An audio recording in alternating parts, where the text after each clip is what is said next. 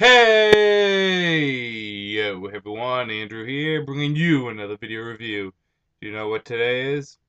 Today is Wednesday, the best day of the week. You know why? Because it's comic book day, and that means we're going to be talking about my comic load for the week. Now, two things real quick. One is, first and foremost, I'm sorry I didn't get my review up on its normal time, but because of the holidays, comics were pushed back, so I didn't get my comics till later. Second of all, it is Zero Month. We're starting these Zero issues, so we're going to be talking about those, and also we have Before Watchmen. So might as well just jump right into it, shall we? Yes, I think we shall. Let's start things off where we always start things off every week, with a little bit of Batman in our day, with Detective Comics, issue 0. And I guess technically they're all going to be issue 0s. So, again, if you don't know anything about Zero Month, basically Zero Month is telling origin stories for the characters of the New 52, and some miscellaneous stories for characters that already have their origins established or the origins they don't want to tamper with. For example, Superman's origin was roughly touched upon in Action Comics, so it's not really going to be too much touched upon in the Zero issue. Batman's origin is not getting mixed around with, so his origin is not really going to be dealt with in the Zero issue. However, in Detective Comics, we see Batman training. And basically, we get a chance to look at one of the many different masters that Batman went to learn his various different skills, whether it be meditation, martial arts, control over his body, just the stuff that makes him Batman. And a good majority of this issue is Bruce learning his various different skills, but struggling with the concept of light and dark. The good in his heart and the dark in his heart. And on one end, he's being told you need to have light, you need to be able to shine in this world so that you don't lose connection with people. But at the same time, if you have connection with people, it's bad because those people could betray you, they could die, you could lose them. So it's really kind of a conflict Bruce is having. Now, at the end of the comic, he kind of comes to terms with what he's going to do, but there's still that conflict that you have to see there. So we'll get into the good, bad, and whether or not you should get it. Did I say get? Good. First and foremost is I love Bruce training stories. Some of my favorite Batman stories from like Legend of the Dark Knight, or maybe even Batman Blind Justice, or even the latter half of Nightfall where he's retraining his body. I love Bruce training. I love the effort that's put into making the Batman. Maybe it's because I'm a martial artist and I like karate and I like fighting and I like training and I can have some kind of connection to Batman on that sense. But I just like to see him build himself and all the different things he had to go through to become what he is today. So I really did like that. I also like the dialogue in this. I thought it, with the exception of the opening first two pages, I thought the dialogue was pretty good. Again, captured that light and dark very nicely. And in addition to that, I also thought the art was good. The backup issue in this was fine. It was just basically the return of Bruce to the Wayne family hold, and we kind of see what happens with Alfred in that time when Bruce is gone. So we get a little bit of that also. Bad? No, none. This was a great Zero issue. I really did enjoy this. I really did think it was fun. Detective Comic is going to get a 5 out of 5. This was really good. Going on to Batwing, issue number 0. Again, a little bit more Batman in our life. So we get to see how David becomes Batwing. And that's basically the gist of this. We see how he's troubled when he's younger, the people he's connected to, and what builds him to be Batwing. Because it's not only Batman giving him the technology and giving him the training, but it is various different other people in his life. Some people that get hurt, some people that he loves, some people that die. There's going to be some tragedy and there's going to be some triumph in this issue. But we really do see what makes Batwing Batwing. Good. I think out of all the Zero issues here, I think this had to been the best origin story because it told us stuff that we kind of knew, but it didn't tell us anything we didn't already know. If that makes any sense, it told us stuff that we can assume. It clarified things. It gave us a defined origin for Batwing, but it didn't tell us anything unnecessary that we didn't already know. The art was good in this, and I really did like how Batwing is his origin and his troubled past is kind of a mix between Batman and Jason Todd's, where Jason Todd is troubled because he died and he was a troubled kid beforehand. We have David, he's really trying to fight the demons inside him with all the terrible things he did, and he did do terrible things, mind you. So we do see him fighting with the demons inside, and he needs that outlet, that motivation, that thing that can help him with those demons, and being Batwing is that, and Batman helps him with that. Uh, bad. I can't really say any bad about this either. Batwing was a solid issue, so I will also give this a 5 out of 5. Throwing out some 5s today. Some. Because we're going on to Stormwatch, issue number 0. So Adam 1 returns and he kind of tells Jenny Quantum about all the various different Century children throughout the years and how they played part in Stormwatch and how the Demonites played part in Stormwatch. And how it all kind of connected in a way. And that's basically the issue. We get to learn about the Century Children. A good, bad, whether or not you should get it. Good. I kind of like that Adam 1 came back, although I don't trust this. I don't think that's Adam 1, although it never explicitly said in the issue it wasn't. I didn't. I mean, it's. I think it was bad to remove him because I enjoyed him as a leader. So I'm kind of happy that he's back here. The dialogue was good, and the character interactions was nice. Bad. This does nothing for an origin story. It tells us a bit about where Stormwatch came from, but when I think of Stormwatch, I don't care about the organization itself. I care about the characters. I want to know about what motivates Midnighter and Apollo and the Engineer. I want to know about what created these characters, where they got their powers from, what made them what they are. So I think it failed in an origin story in that. That and there was dolphins with machines. Mechanized dolphin machine. You gotta read it. On a whole, it really wasn't that good of an issue. 1.5 out of 5. I really didn't like this issue at all. It didn't do what the Zero issue should have done. On to GI Combat. So we get the origin, kind of the Unknown Soldier, and also a bit more of the War Time Forgot.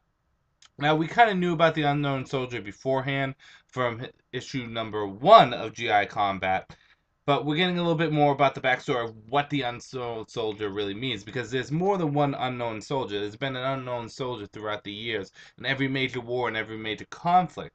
And he, the current Unknown Soldier, is reliving all those pasts and reliving all these different lives. And you start to get the sense of what is real, what is not, what actually happened, what didn't. What is he relating to himself, and what has actually gone on with these characters and with these previous Unknown Soldiers. Well, it's not too much of an origin story. It is kind of interesting to get more of a retrospect, not a retrospect, but an kind of get more in depth and detail about where this organization came from, the government with this organization, and the character of the Unknown Soldier. It gives a little more substance to what it means to be that character.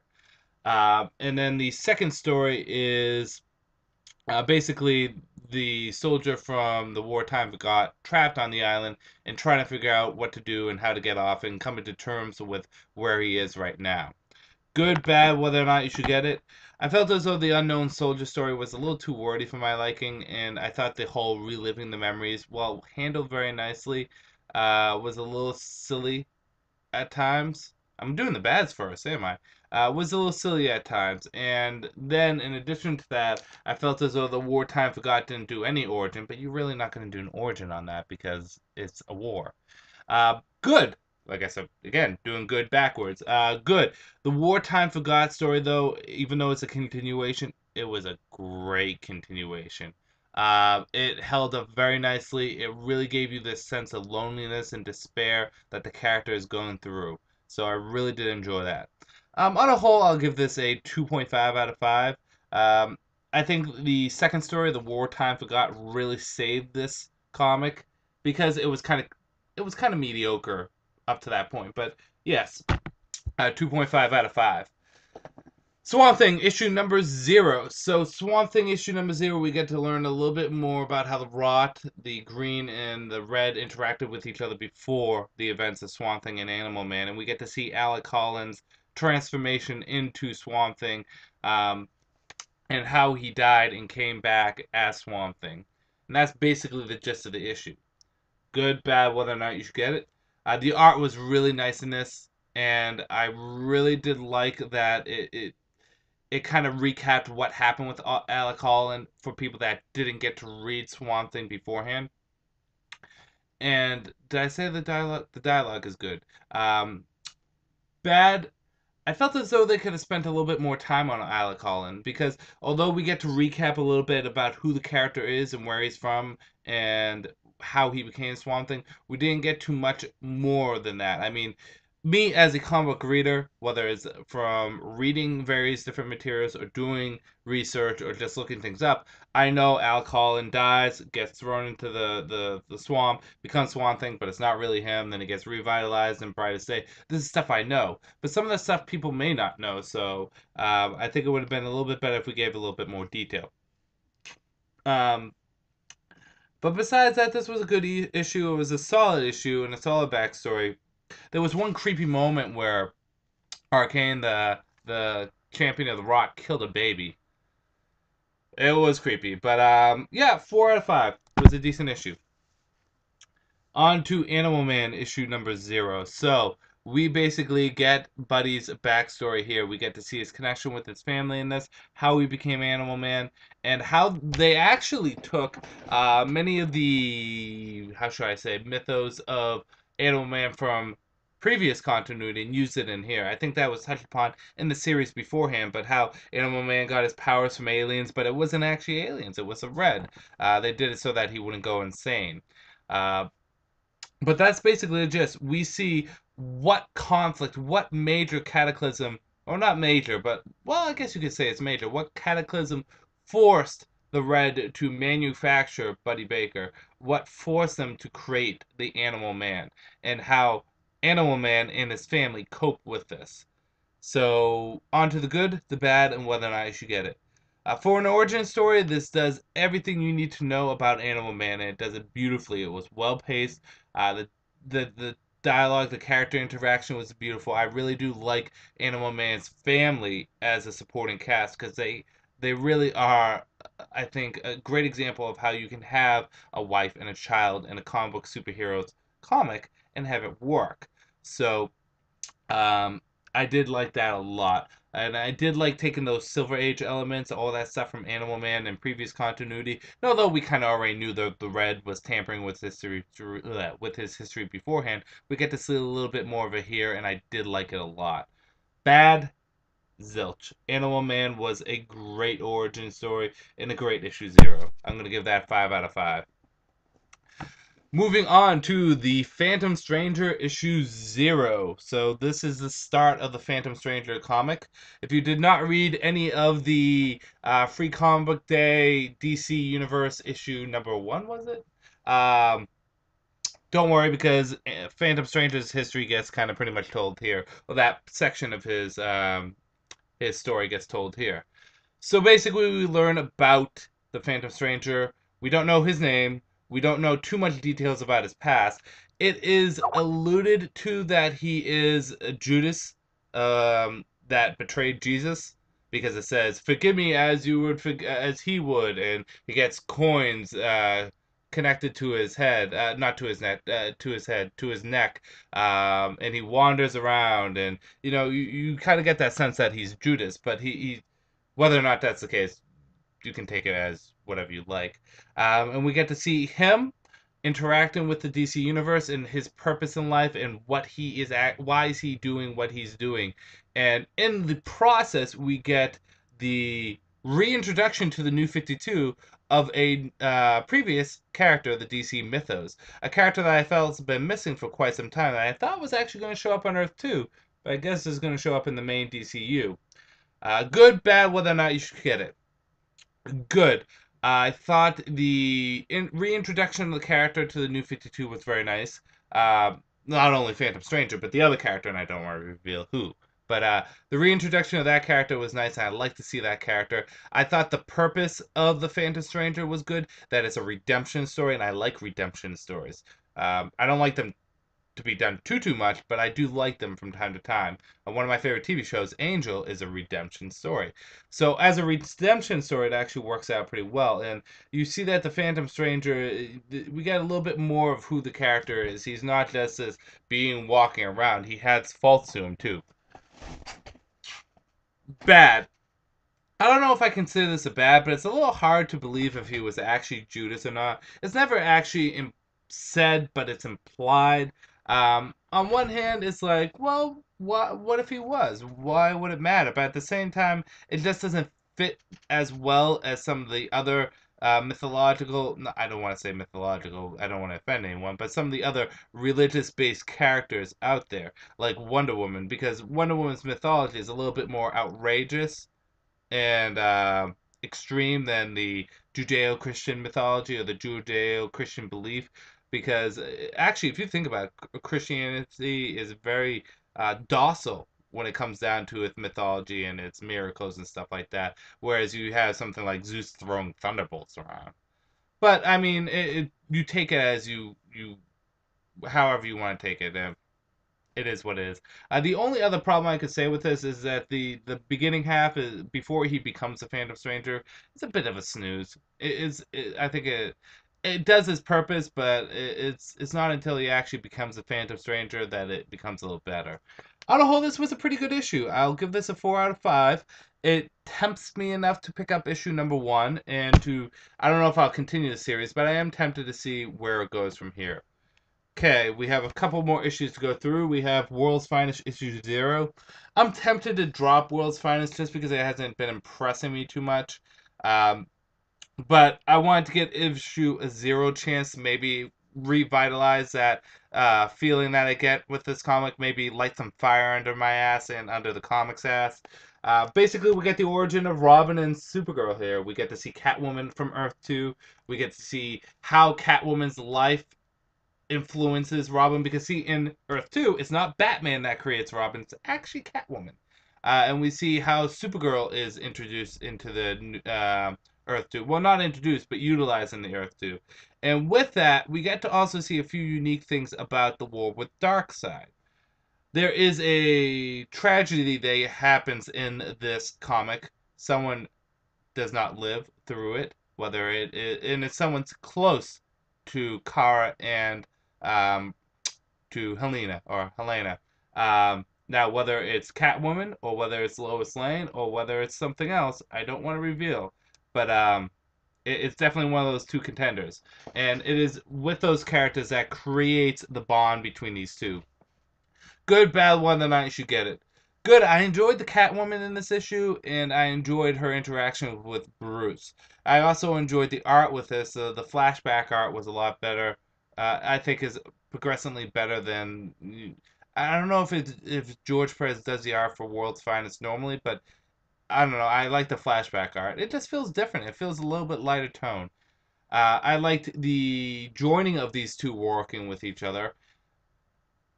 And also, I liked how we get to learn that Darkseid's invasion or Steppenwolf's invasion of the Earth 2 was progressive. It didn't just happen like that. It happened over time. Bad is the only real bad I can say about this is I didn't like at the end they just met and one of them saves the other one and they comment, "Oh, we're going to be best friends forever, or we're going to be friends for life," or if I actually look it up. Let me see if I can actually find it. I think we're going to be friends forever. I mean, it was just a little silly. Who says that to someone you just met? I don't care if you saved their life or not. That's weird. On a whole, it was an okay issue. I'll give it 3 out of 5, but it wasn't anything special. And again, I'm probably gonna drop World's Finest, mostly just because I have to save money and pick up other stuff like G.I. Joe.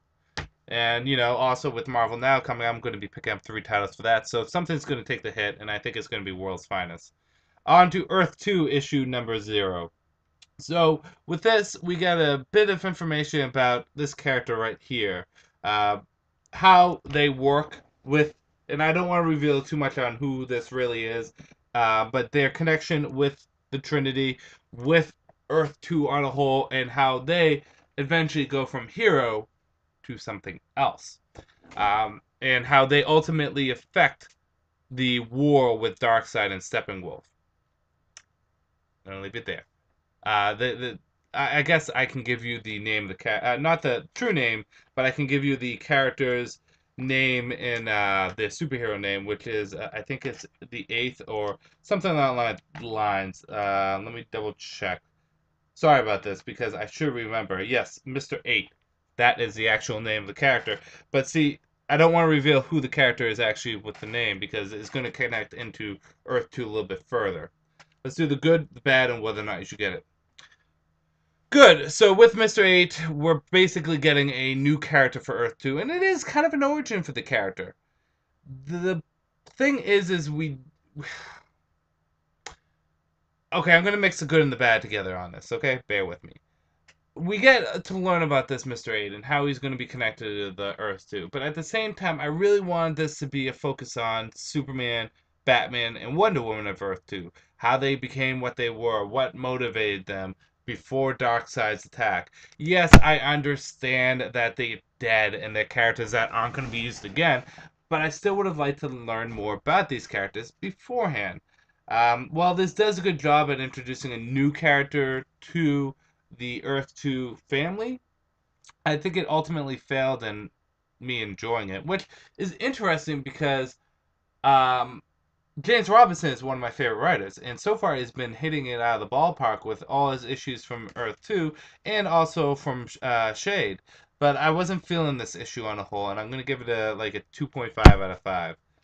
Uh, Actually, no, I'll give it a 3 because it wasn't a bad issue. I think I just set up my hopes a little too high, so I'll give it a 3. Green Arrow issue number 0. So, I am dropping Green Arrow after this, with the exception of the crossover he has with Hawkman. I have to get that because I read Hawkman, but after this, I'm dropping Green Arrow. So, we get a basic origin of Ollie, and it is the getting trapped on the island kind of origin, needing to survive, all that kind of shindig. We tie this a little bit more to some supervillain actions because, see, he was on an ocean liner having a party and a supervillain showed up, and something happened that caused Ollie not to be on the ocean liner anymore. Don't want to reveal what it is, but that's the basic origin. We got a little Roy Harper in this too, and their relationship. They're like sidekicking Hero for like 2 days, but good, bad, whether or not you should get it. Good. I did like that this gave us a very traditional but updated origin for Ollie.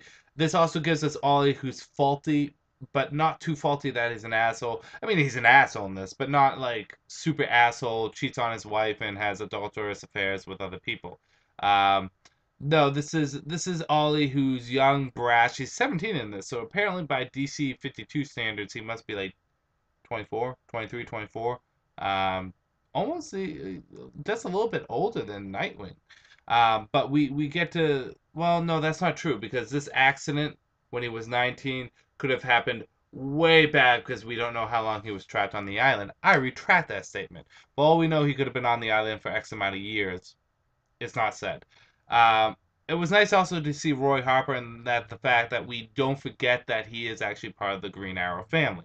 Although he hasn't really been in Green Arrow and he briefly mentions is that he's worked with Green Arrow, we must not forget that Roy Harper is actually Green Arrow's partner, sidekick. I don't know. Bad. I think Roy Harper was very underutilized, and I think the beginning was a little bit longer than it needed to be, trying to show how much he's a playboy and how he needs to get his act together. I think that could have been handled a lot quicker than it was actually done. On a whole, whether or not you should get it, I'll give this a 3 out of 5. It was a decent issue. Um, it did a traditional story for an origin for Green Arrow. It handled it well. I think it could have handled it better. Green Arrow issue number, Green Lantern issue 0. See, so much green going around. Green Lantern issue 0. So we get to learn about the new Green Lantern, whose name is Simon Baz. In to avoid too much spoilers, this is the basic gist of the issue. The ring goes to Simon Baz, but before the ring gets to him, we learn about who he is, what motivates him, what's his occupation in life, and is he a good person or a bad person? And it really allows us to grow with the character, not grow with the character, but grow to understand the character, to like him or to hate him, depending on how you will view it. Um, because he can either be a good or a bad guy, depending on how the ring works. Because the ring keeps on saying error. And we also get a little bit of Sinestro and Hal in here in some way, shape, or form. So Sinestro and Hal will not be forgotten. Good, bad, whether or not you should get it. Good. I like Simon Baz. I think he has an interesting backstory. I think he's obviously a character with faults, but I think he's a character that also can overcome the faults and become something more. I am interested in him as a Green Lantern, but at the same time, I think we're starting to get too many Green Lanterns, so I think one of them should go. One of them should no longer be around or to lose their powers or something. I don't think it should be Hal. I think four is a good, nice, even number for Green Lanterns. So if it came down to it, it probably would have to be Guy or John Stewart, or cancel New Guardians and put Kyle on core, but that won't happen. That won't. New Guardians is staying around. Um, Honestly, I think there's going to be one too many Green Lanterns. At the end of this story arc and all this stuff that happens with the Third Army, I'm sure they're going to keep Baz on Justice League of America. But again, I like him, and I'm glad they bring in this character. But at the same time, I'm a little concerned that they're bringing in too many Green Lanterns. We're up to 5, not counting Sinestro. 5 human, and then not counting Sinestro. So, and not counting Alan Scott either. But that's a team up comic, and that's on another Earth too. So I do like Simon Baz as a character. Um, I don't see why he needs the gun still, but shit happens. I like the little nod that Sinestro and Hal to them, where they could be, what could be happening to them. And I also like the foreshadowing that's happening in this issue. Bad. I think the only bad is that we don't actually see Baz as a Green Lantern. We see him get the ring, and that is it. Nothing else of him as a Green Lantern. I mean, I can look back real quickly, but honestly, he gets the ring, and that's about it. He disappears. So, I would have liked a little bit more of him being the Green Lantern, flying around, not knowing what to do. Oh no, I'm gonna crash into this billboard, kind of thing. Trying to figure out his new powers, but uh, that's the only bad I can think. I will give this a 4.5 out of 5. This was a good origin story for a new character in the New 52. I think it was a well done issue. Just felt a little faster than some other issues. And again, I would have actually liked him to don the costume, but good issue. So we're at the last 2 issues. And first and foremost of those last 2 issues, so it's, I guess, last and last. Action Comics, issue number 0. So this is the story of the boy that took Superman's cape. And going into Action Comics, I was thinking, well, didn't we already do Superman's origin in Action Comics with issue 1 up to 12? Kind of. Superman was already on the scene in the beginning of Action Comics, so we can kind of see how he kind of gets a start as Superman. We see him ordering his shirts. We see him, donning the persona, him going after villains, and the general public getting aware of who Superman is. It is kind of an origin, but it's a soft origin, for lack of a better term, if that makes sense. Soft origin. Um, it really is kind of an origin mixed with a fun little story, but we get a sense of who Superman is, and we get a sense of what's creating him and what builds him into it. And we also get a bit of backstory with Jimmy Olsen that was surprisingly refreshing, that I didn't see coming. I thought this was going to be very centered on the boy that took Superman's cape. But actually, the boy that took Superman's cape in that small plot point to this issue was very minor. It was very minor. On a whole, this was actually a really good issue. Action Comics impressed me this time around. I will give this a 4.5 out of 5. It was a solid origin story for Superman without it being too preachy as an origin story. It kind of gives us a little nips and bites here and there about where Superman came from, how he kind of came on the scene with Metropolis, and how the general public came known to know Superman. So yeah, 4.5 out of 5. Finally, ending it off with Before Watchmen, Silk Spectre, issue number 3 of 4. So we're coming to the end of the series. Basically, is Silk Spectre recovering from her drug-inducing drugs? She was pretty high. And the first couple of pages of this issue is her just tripping out, which I really didn't care for at all, but it happened. And then eventually her boyfriend gets sent to the hospital, and she decides that she's gonna go out and take care of business, and take out the guy that poisoned her boyfriend and such, and all that kind of jazz, or gave him the drugs and such, and all that kind of jazz. And she kind of accepts who she is as a person. This is the turning point for Silk Spectre as a character. In addition to that, her mother calls up a certain friend to help get her daughter back. Who it is? Is it Night Owl or is it someone else? Just gonna have to read and see. Good, bad, whether or not you should get it. Good. I thought the drug-inducing trippingness was a little too long. Just a little too long. Um, I'm saying this as a good. This is bad. I'm running off 2 hours of sleep. The drug-inducing trippiness I thought was a little too long.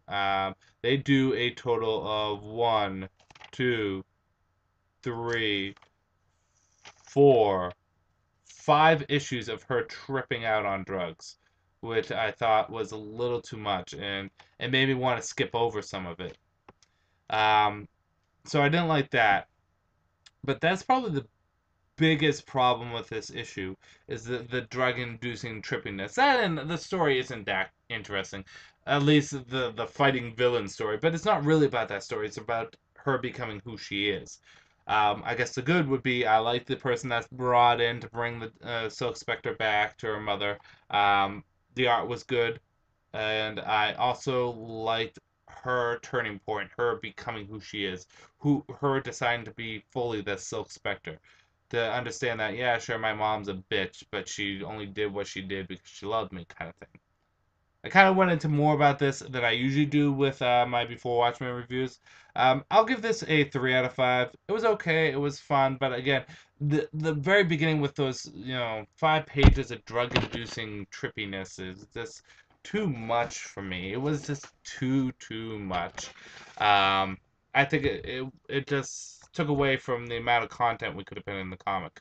One thing before we end this video, and I am going to have to end it soon, is at the end of each issue of the Zero issues is going to be a little bio of the character representing. Now, Batman obviously has 5 titles, so I'm assuming each title is going to have a different character. So as you can see, Jim Gordon is in the title. But if you get the Batwing issue, it's going to give you a bio of Batwing. If you get the Swamp Thing issue, it'll give you a bio of Swamp Thing, and so on and so forth. So that is the Zero issue month first week. We had some hits, we had some misses, and which comic is going to be my favorite, which is going to be my Andrew Carter pick of the week, just going to have to wait and see. So I'm going to end this video here. Sorry that the review was a little late today, but it happens. This is Andrew saying peace out now.